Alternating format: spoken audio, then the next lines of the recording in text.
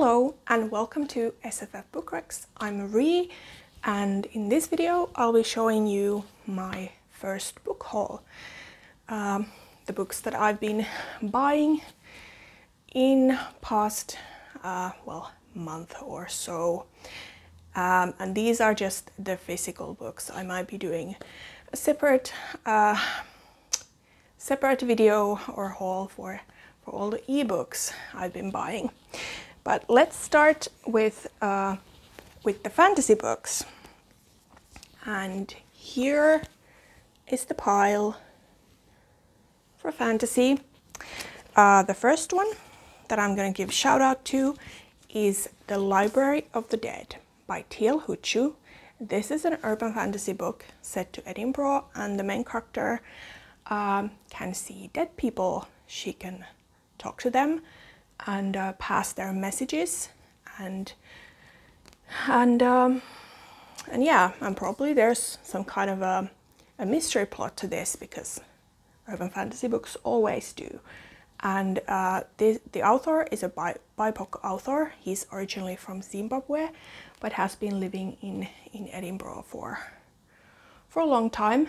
And this book was kindly sent to me by the One with Scars, who's a moderator in fantasy subreddit, and I won this in a contest. So thank you so much, Scars, for sending me this book. She also sent me this lovely card and these pins, which are book related. This one says, so many books, so little time. Ain't that the truth? And this one says, reads well with others. Yes, I do. And so that's on my this month's TBR. So you will be hearing about that book on my mid-month wrap-up. And then I bought a new book in Terry Pratchett's Discworld series, The Night Watch. This is book, I think, 3 or 4 in the guards the Night Watch series, who are the guards of the city. And this will continue with Sam Vimes's and the guards' adventures. Really looking forward to reading this one. And then I got The Ocean at the End of the Lane by Neil Gaiman. This is, well, I guess it's urban fantasy, but it could almost be like maybe even magical realism. And it has, well, it's exploring childhood memories and their effects on our adult selves, and in Neil Gaiman's beautiful and unique writing style. So really looking forward to reading this one. And the cover is beautiful. Then I got one of the hottest summer releases for fantasy, The Jasmine Throne by Tasha Suri. This book draws from Indian history and mythology, and there are 2 main characters. An imprisoned princess who her brother put into this temple, abandoned temple, because she refused to burn herself in this religious ritual. And the other one is maidservant Priya, who was formerly like a priestess or priestess trainee in this temple before it was raised, and their paths will entwine, and together they will set the empire ablaze. Can't wait. This I'll be reading in the beginning of the month, so you'll be hearing more in my mid-month wrap-up about this one. Okay, and then the third one is The Crown of Shadows by C.S. Friedman. This is actually book 3 in her Cold Fire trilogy. I don't have yet books 1 and 2. I'll probably buy them on Kindle, but this is a kind of dark fantasy, so there are a bit of horror elements. And what I know about this is that in this world, if you like dream something, if you fear something, then your fears will manifest. So that sounds like a really interesting concept. In the fantasy subreddit, this has gotten a lot of praise, so this might make a very good Halloween time read. So I'll be getting to this by then, at latest. And then these are books from the library. This is Ursula Le Guin's Twice Dividing Tree. Let me see what the original is. The Telling. The Finnish translation is Twice Branching Tree. So I guess that's like talking about a choice to be made. But basically Ursula Le Guin, this is her sci-fi. So she's writing this very anthropological sci-fi with about aliens and different planets and different kind of species, and really looking forward to getting this one. And I need to read it fairly quickly because it's from the library, so that's a good spur. Okay, and then also from the library is a feminist classic by Bell Hooks, Man Wants to Change. And this is a really short one, so I'm probably gonna polish it off sometime in July or during July. So sounds very interesting. Then I have 3 comics. I've already shown you and read Saga by Brian K. Vaughn and Fiona Staples. And these, like you can see, the cover, it's just really beautiful. And there's some art from inside the book. Let me show you one of the like spreads. Well, that wasn't particularly great. Now that's a beautiful one. So these are kind of space opera, it feels. Like the main character, Alana and Marco, they are on the run from their governments because their species are warring, but they fell in love and got married, and they have a baby, Hazel, who's actually like the narrator. She's telling things from her perspective many years later.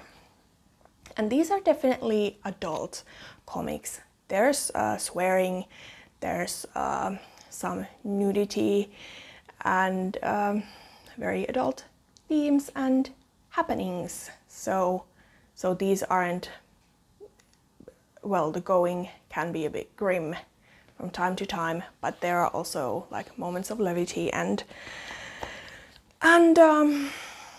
great banter and dialogue, and I just love these.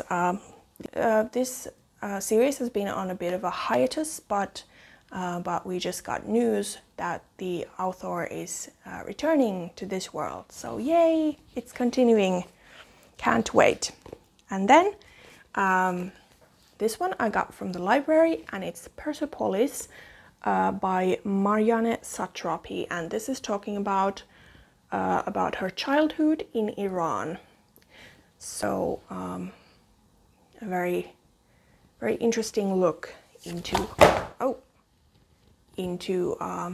well, what her childhood was like in this one. It's also fairly short, so I'll probably get to it during July. Okay, then we have the next stack. These are kind of, well, fantasy aligned. I have Tolkien's The Evolution of World, The Shaping of Middle-earth. So this is exploring like the choices he made as an author while he was developing Middle-earth, the world building side of it.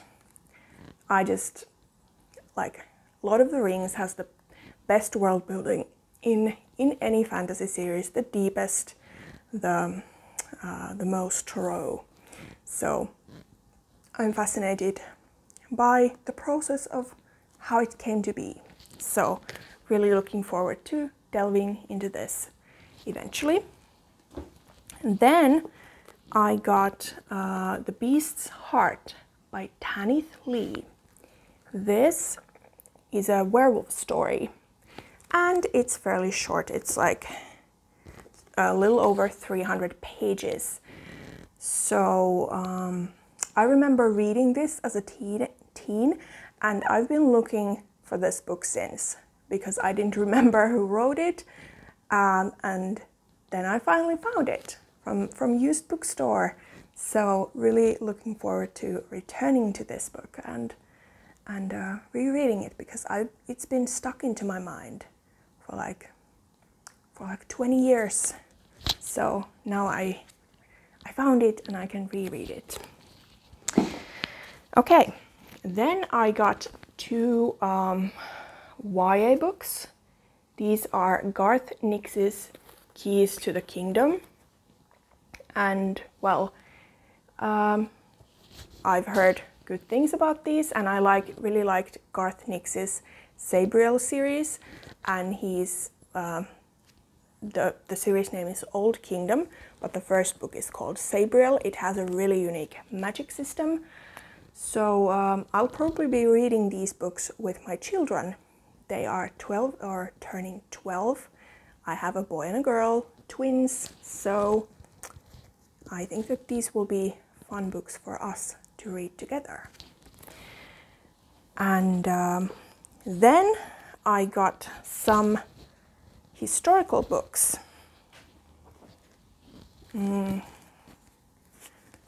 Here, there's that pile.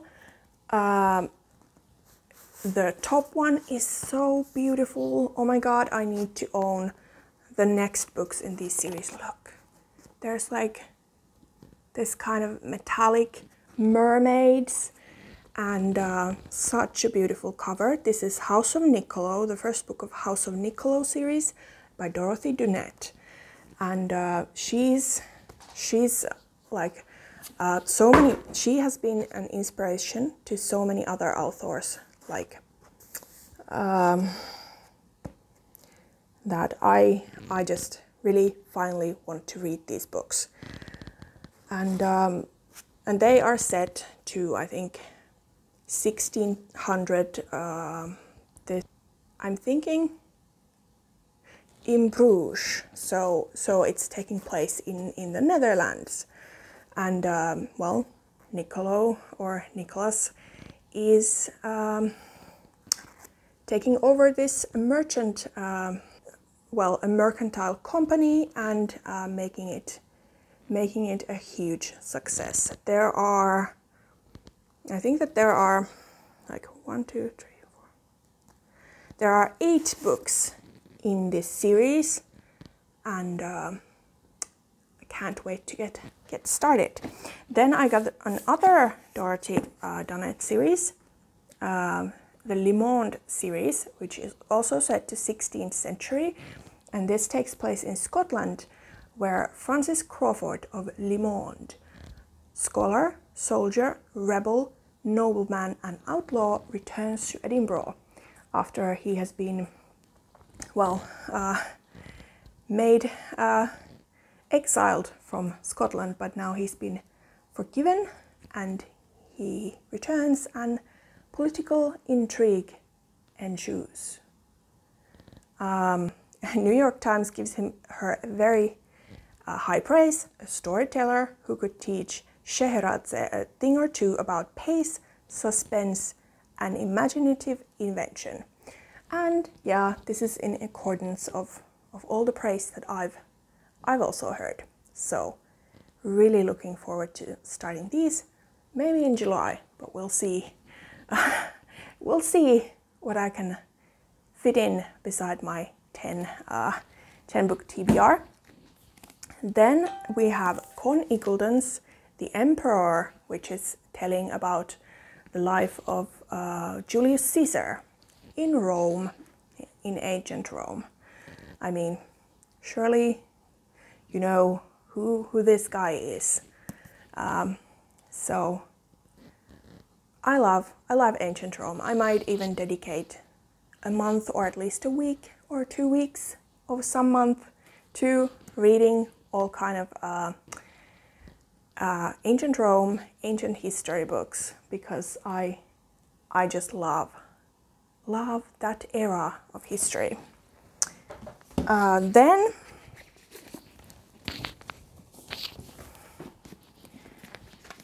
Then I have 3 historical detective stories. These haven't been translated into English, but I'm just briefly mentioning them.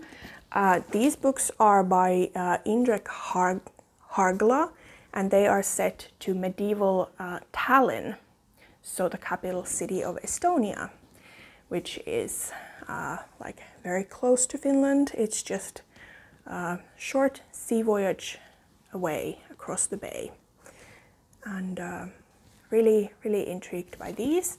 And then I have one by Niklas Natt och Dag.